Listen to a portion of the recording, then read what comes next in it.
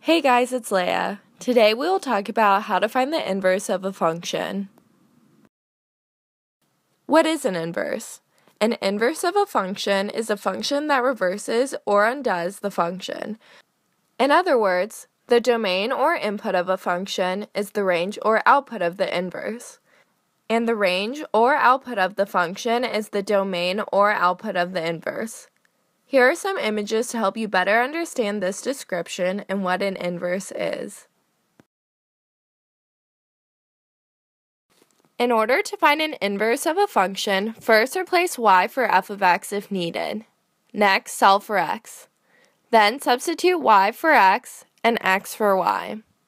Finally, check to see if the inverse is right by using either of these equations. It is important to note that some functions have more than one inverse. Let's see an example of what I'm talking about.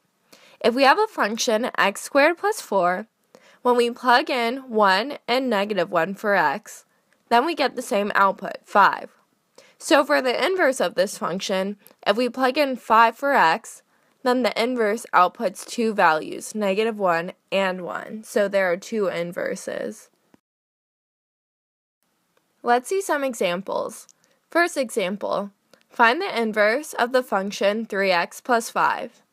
First, we replace f of x with y, so we have y equals 3x plus 5.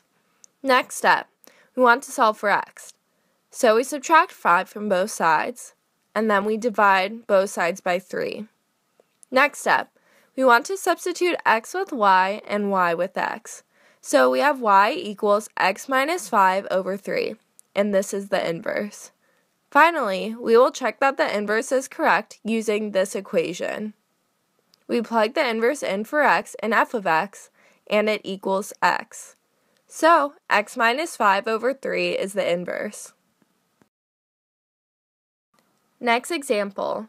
Find the inverse of the function, the square root of x plus 3. First, we replace f of x with y, so we have y equals the square root of x plus 3.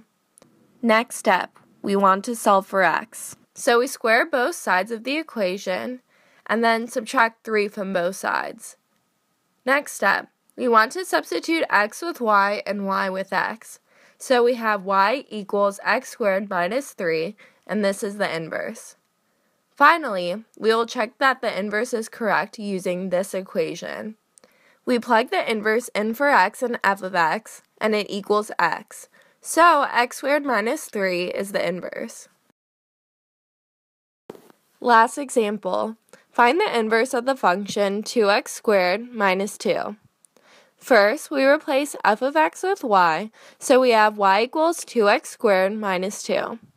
Next step, we want to solve for x, so we add 2 to both sides. Then we divide each side by 2 and take the square root of each side. Next step, we want to substitute x with y and y with x. So we have y equals plus minus the square root of x plus 2 over 2, and this is the inverse. Finally, we will check that the inverse is correct using this equation.